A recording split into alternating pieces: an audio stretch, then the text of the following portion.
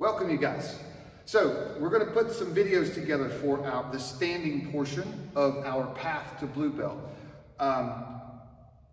This is going to be in the context of sport or in-house jiu-jitsu. That we will have a separate portion that is just based around self-defense, okay? So this first technique we're going to learn is called Soto Gari, or major outside reap.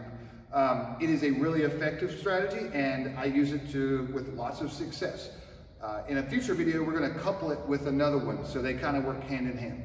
First thing I need is a same side collar grip. So if it's my right hand, it's my partner's right collar, okay? And I'm just going to make a grip straight inside. Generally, oftentimes, my partner will make a very similar grip. And I would never intentionally give up a grip, but if he gets it, that's okay. We have a solution for this. All right, I'm going to make an elbow grip right here behind his elbow, and I like to grab this material right here. And he's probably going to do something similar. Now, what I would like to do is I'm going to get him to plant this foot forward. So I'm going to give him a little pull. When I hear that foot hit the floor, I'm going to put a bend in his elbow. Think about putting his elbow at your belly button. And I take a step. Now, it's really important that my head stay in front of my knees, okay? So elbow to belly button, my head is in front of my knees. I never reach, my head stays in front. I bring my trailing leg through, and I'm going to pick up my partner's, the leg that he's got planted on here. So I pick it up, and I put it down. So let's do this side.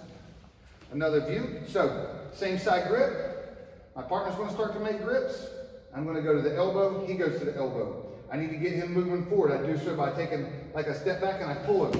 When his foot hits the mat, I pin his elbow to my belly button. My head stays in front of my knees.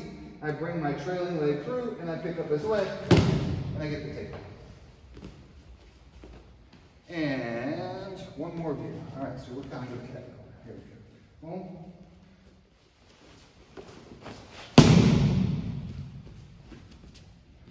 Soto Gari.